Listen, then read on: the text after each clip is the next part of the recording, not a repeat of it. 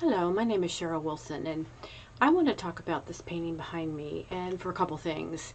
It's a 36 by 36, and I want to talk about adding canvas, raw canvas that I hand painted into the painting.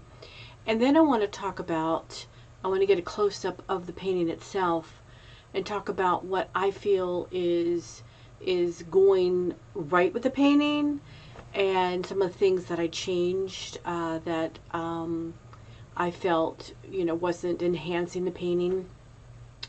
And I just kind of want to start this conversation and maybe a series of paintings where I bring some forward and we talk about, is the painting finished? What would I do to change the painting? Why don't I like it? What's not working? What's working?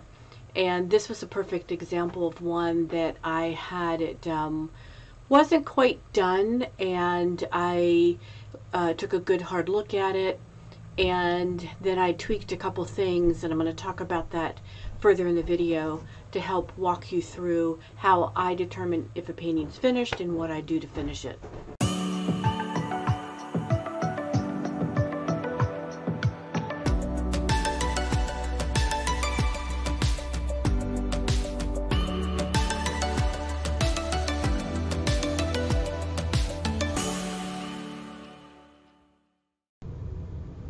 So I'm starting this video with a little addition, like a little plus factor here, and that is adding with this very thick gel these canvas pieces. And the reason why I did this is later on in the last part of the video I'm going to be showing this painting and another painting, and I'm going to be just talking in my opinion of what works with the painting and what doesn't work. And when I was looking at this painting, I knew I needed something extra in it as far as a contrasting color or an interest. So I'm adding these canvas pieces, and I've added these canvas pieces to a couple pieces of my art, and I really like it. And so I'm using the heavy gel, and you can see my hair. I always have white paint in the tips of my hair, always. Sorry about that. Anyway, off topic again. So anyway, the heavy gel is what I would use for anything that's heavier. If you were using like a piece of paper, like handmade paper or tissue or something else, you would use a lighter gel. But since this is heavy and I didn't want it to fall off, I'm adhering it onto the canvas, and you can see me really pushing it to the ends and into the fiber pieces that are frayed on that piece of canvas so that it will really stay on. And it's very thick, and that's what I wanted. So you see me adhere it to a couple places on the canvas, and it gives a little contrast, and then it gives something fun, I guess, for the eye to look at. And I'll talk later as to why I added it down in the left hand corner. So we'll go on with the demonstration of talking about why I think this painting works and what things in it that I don't think works. So I grabbed a brayer on this piece I added and just pushed on it to really cement it in and bring out any bubbles that may be in it. It's not going to be as many bubbles with canvas as it would be with paper, but I'm just really cementing that in so that it appears flat. And I'm rolling over it. If I had the camera closer, you'd see there's little fiber pieces that are frayed on the edges. I'm rolling over that so that they hit the canvas exactly where I want it. But that's what I'm doing here, is I'm just adhering the canvas pieces down to my painting.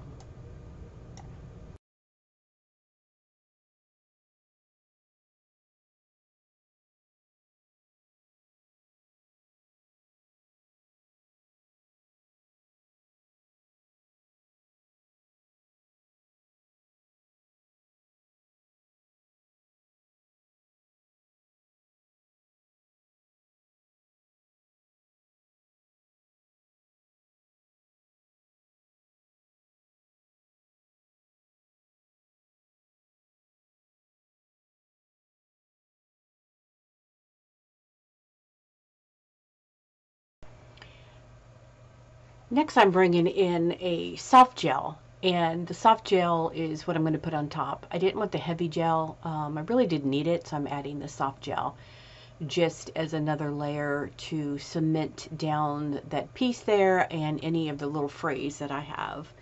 And then I'm going around and kind of just cleaning up a little bit on the outside.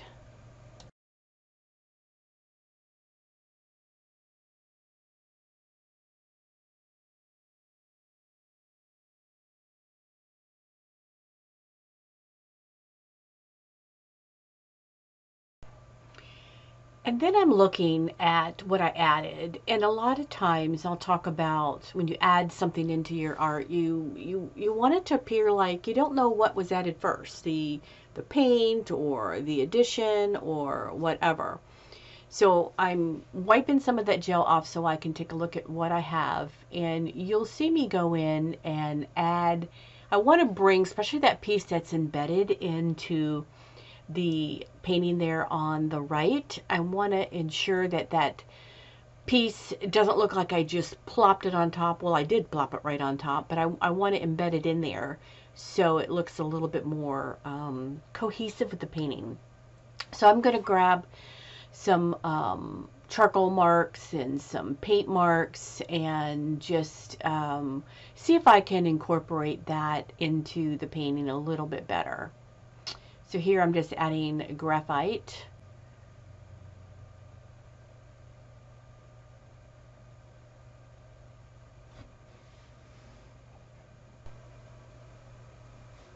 Next I'm going to grab some of the titanium white and just bring that color over. I'd had it underneath, but just kind of bring it to the onto the piece of fabric in a couple places just to make it look like it's a part of the painting now. I had some black paint underneath my canvas, so I reached my finger underneath there. You see me grabbing some of the black paint and just making some of those marks blend in to the piece I added. So I hope that makes sense to you, why I'm doing that.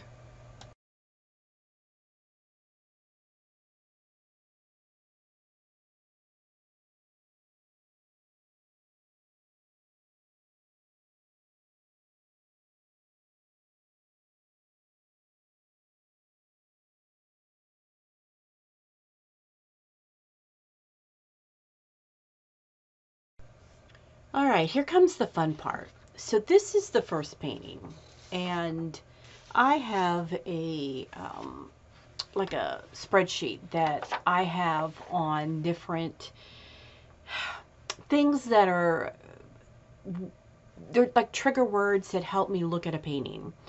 And it talks about the design, the composition, the shape, the value, the color, the line, the texture. And then I go into, after I review my painting and make my marks, then I say, what would I change on this particular painting? And there is something that I see on this painting that I don't like, so I will change it. But as I go through it, I start with design, composition, and shape. Now, while that is not the most important, the value of the different tones to me is more important, the design is something that pops right out at me. So I asked myself, is this an interesting painting? And for this one, I said yes, I thought it was interesting. It was interesting to me. Now, my viewpoints, some people will look at an abstract piece of art, and when I was a artist in residency, I had thousands of people come through and into my studio, and there were some that didn't like abstract art, and so I heard a lot of comments. But if you like abstract art, then you're open to the interpretation of what comes out of the artist's soul and what inspires them and what goes on the canvas. So to me, this is my viewpoint of my art, and if you disagree, that's perfectly fine, because your art's going to be your art, and that's not going to hurt me one bit. But anyway, from my point of view, it was interesting to me. Are there differences that kept me interested? Yes, I see that I had a lot of different colors in there. I had different shapes. I had a lot of white space, which I love.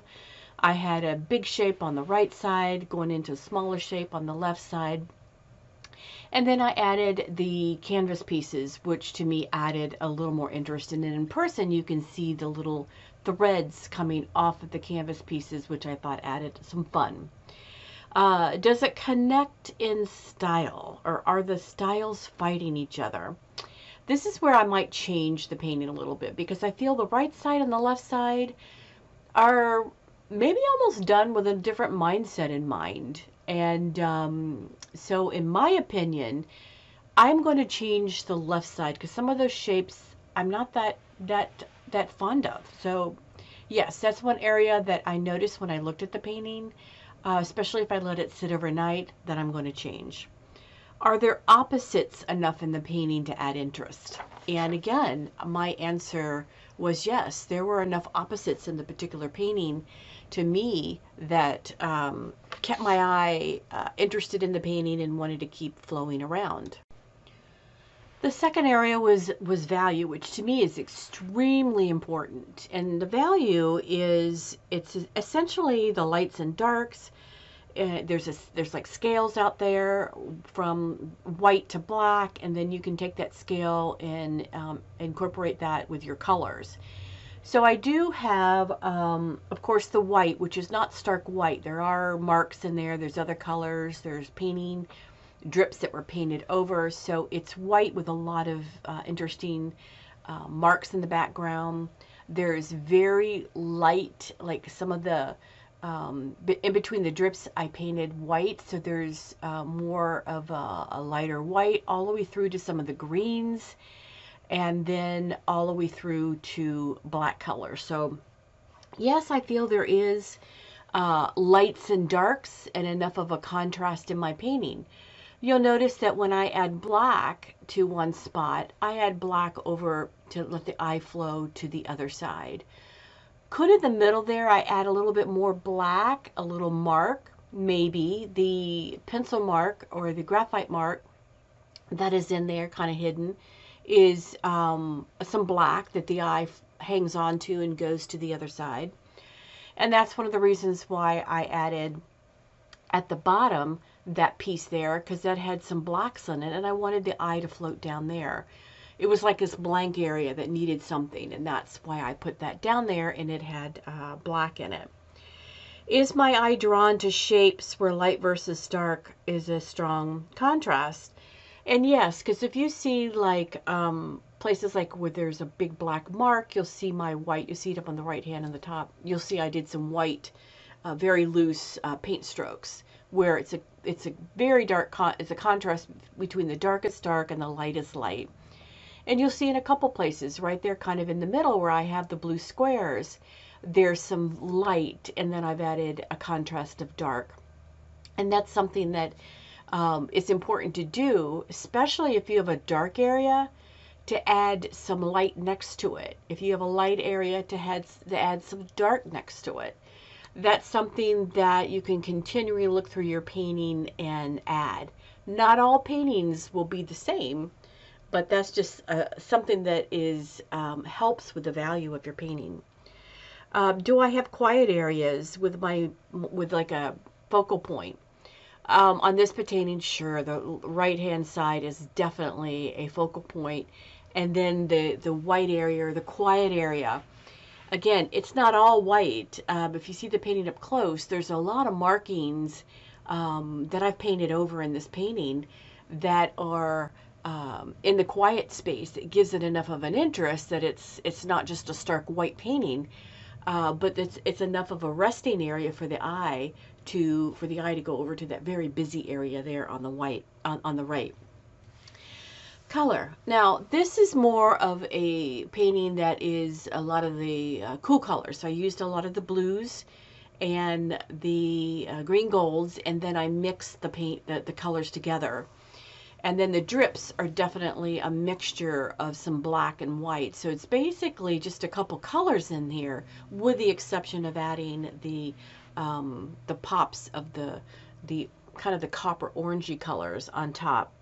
So is there light and dark contrast throughout as opposed to color? Yes, it's when I added like a complementary color of the blue, the copper, which is, you know, kind of a tone of the orange, it added an additional interest for the eye to look at. So that is one thing to always look at in your painting. You can definitely have a painting that's all the like, you know, blues, greens, and in that family with no contrasting color. But I like to add like a pop. You'll see me add like a dot of red sometimes in my paintings, or something just to add that opposite color or a pop color in there, because that's just what I do as part of my signature for a lot of my paintings as an abstract artist. This is what they call limited palette, where I chose like 2 colors, and then the secondary colors are mixtures of the other colors. Line is huge for me. That's something I will incorporate into my paintings as I'm painting, and then I will also go back as signature marks of mine that I will add when the painting is done. I love messy curved lines, so you'll see a lot of that as opposed to straight lines. But I will go in and add some straight lines. For instance, the drips that come down on this painting are some straight lines that counterbalance some of the curvilineal type lines. And when I add with pencil or graphite, it's usually very curvy lines. So the mixture between the two, I think, is important. So you're going to want like neat versus messy, thin versus thick, straight versus curved. And then you're going to want some soft edges and lines. So for instance, a lot of where you see the color end, it's softly muted into the next color.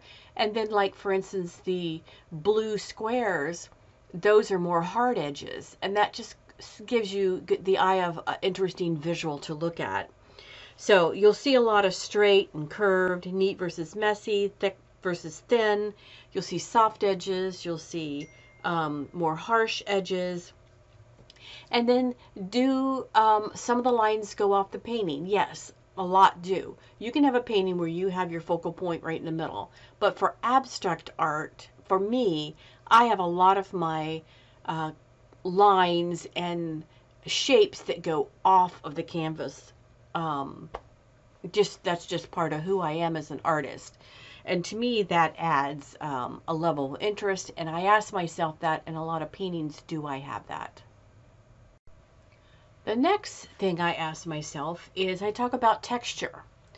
I do an awful lot with texture as an abstract artist. I have a lot of texture in, you know, maybe 80% of my paintings. The texture in here, there's a difference between texture with mediums, like gloss mediums and sand paste and the little seed beads and all that. And then there's texture that you can get with the paint itself, where you add like several layers of paint. And in this particular painting, the texture is with paint as opposed to with mediums. So where you see me add an extra layer of paint on top of, like with the blue squares, that's the texture that is added in here. And the drips add a texture. And then there's the texture of the canvas pieces I added in. And then the last thing I asked myself, what would I do to change? As I look through everything, you know, I've reviewed everything, and, you know, I'm liking, you know, the painting so far, and I think I'm near the end. And in this painting, it's the left-hand side. To me, there's one shape in there that to me just looks a little funky, and I won't say what it is, but I don't like that shape. So for me, I'm going to go in and soften some of the shapes on the left-hand side to kind of just bring the painting more cohesive with the right-hand side. It won't be a lot, but that was one of the things I took away when I asked myself all my questions. And the other thing is I might add a little bit more copper. I might add some sgraffito in the copper on the left-hand side. So those are things in this particular painting. I hope it was helpful. I'm going to do another painting. It's a smaller one. to kind of just give you another idea, and we'll start that next. All right, now this is the second painting. It's a 10 by 10, and I call it Analysis of Desire. And I can explain some of the things that went into this painting as I go through my list. Again, I go through like design, composition, shape, value, color, line, texture, and then I ask myself, you know, is there anything in this painting that I would want to change? And so the first thing is I look at the design, and I look at the composition and shape, and I say, is it interesting? And to me, yes, I find this very interesting. And I actually love this particular painting. And just to tell you up front, there's nothing on this I would change myself as an artist looking at my own painting. And are there differences that keep you interested? And when I looked at this painting, I thought, yes, the shape of the green area is larger, and the orange area is much smaller. It's more broken up. Then the black shapes are even smaller, and they're all different. And that's what makes this, in my opinion, this composition and design interesting to my eye. Does it connect in style? Are the styles fighting each other? Like on the other one, I thought the left and the right, you know, needed a little tweaking. But on this one, I felt that they all had the same muted tones, and I'll do a demonstration on this painting. But what I did was I used a concentration of like a dish liquid, and I broke down the sizing on the canvas so that the paint actually kind of soaked into the canvas in certain areas. But the greens and the oranges are all kind of like the same kind of muted. So I feel the composition goes together, and then the juxtaposition of the stark black marks on it just give it a good balance.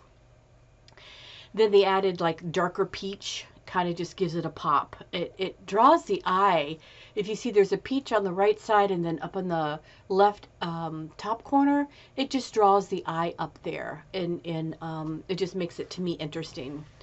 Are there opposites, enough opposites in here? And I think this is a good example of opposites, because you've got large shapes, and then you've got small shapes. You've got some thin lines, and then you've got like the orange, the darker orange is like the thicker lines. You've got straight lines, messy lines, smooth, and then this messy black marks on it. So there's enough of an interest. And value, when you look at this particular painting, I say, do I have enough lights and darks in my painting? And when I added the black, it just made it pop. And so it needed the contrast, I guess, of adding, because the greens and the oranges, the initial greens and oranges, are about like the same value. And then when you add on top of that like some of the white pops, and then you add the very darker thick orange, and then especially the black, there's just the value contrast between the two colors is what really makes this painting pop and stand out. Is my eye drawn from the different shapes, where the light versus the dark? Is there like a contrast? And you can see like in the one on the bottom in the middle, there's a green. It's not the darkest color, the black is, but it's one of the darker colors. And then you have a white splash of paint on top. And then you see the dark black lines flowing throughout the painting onto different sections, even onto some of the white. Do I have the darkest color and the lightest color? And I always talk about, when you have a dark color, put a light next to it. When you have a light, put a dark next to it. And so I have some of that in here. And that's done with the black marks that I've added to the painting, and that very stark, the pops of the orange is right against some white paint. Let's see, do I have quiet areas? And I do. The white, again, it's not stark white. You can see up in the right hand top there, it's a very, very light peach. but the eye doesn't like go there because there's too much other things to look at. But there is a quiet area, even though the quiet area is not stark white, there's a quiet area that has some underlining tones to it. But there is the difference between some dark, very dark moments in the painting and very quiet or very light paintings. Color. Again, color is one of the tools that artists use to create really meaningful artwork. There's really only two colors in here, and then the black, and then the white, and then there's blends of each of those colors with each other. So is there a light and dark contrast throughout? Yes, there's light, there's different colors of the different greens and the oranges, and then there's the black. And even though this is another limited palette, the secondary colors that are produced from the limited palette produce very, like the gray up on the left-hand side and the top is a beautiful color because it's a mixture of some of the orange in with the green. When we talk about line, I think line in this painting is what makes this painting so strong and gives it the most interest. There's even line with the thicker orange paint as I've taken the brush and just kind of flicked it around the canvas. And then there's the line with the pencil, then graphite and charcoal. And the lines, some lines are straight, some lines are messy. So the contrast in this are the thick lines and thin lines and even thinner lines with the pencil that you can barely see, messy lines and straight lines. And many of the curved lines and some of the long straight lines go off the canvas, and just the juxtaposition of the different types of line in this painting, I think, is what makes this such a special painting. Do I have hard and soft edges? And in this one, there is definitely the blending of the paint into the canvas itself gives some of the areas very soft, and then you have some very hard edges, like the almost the smudge fingerprint of the black. Those are hard edges, and just the contrast between the two really gives the eye something fun to look at. The eye will go, when you look at this, the first thing I look at is the green big space there, and then my eye goes over to the lighter orange. But then right away my eye gets floated around the painting from the different black marks, all the way from, you know, the bottom right all the way through the line that's drawn over to the left side, then up to the top. So line plays a very important part in this painting. And then texture. The texture in this is not done with mediums, it's just done with the paint, and it's done with the technique that was used here, where the paint just bled into the canvas itself.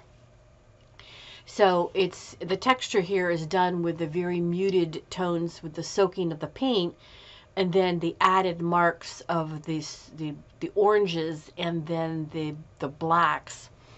So all in all, I asked myself, would I do anything different, or would I change this painting? And I, as the artist, would say no. This painting is finished. I love it, and I just don't think there's anything in here I would change. If I were to change anything, I may sign my name in black instead of the silver. But that's that was just artistic, you know, grabbing that pen at the end. But other than that, I love the painting. So I hope that this has helped you going through this process. I hope that you have found this helpful. If you want me to do more like this, let me know. I can pull up some paper paintings, different types of paintings, and go through what I think works in them and what I would change and why. And just go through the same scenario of the different elements of art that I use: the design, composition, shape, value, color, line, texture. and how I go through and work with myself as the artist on my own work and tell myself what I would change, how I would do it differently. And this process has really helped me. And as I grow as an artist, even as my style may change, I still go through the same process on many pieces of my art and do the same thing. And so I hope this is helpful to you and you enjoyed this. And again, thank you so much for being a part of my art journey.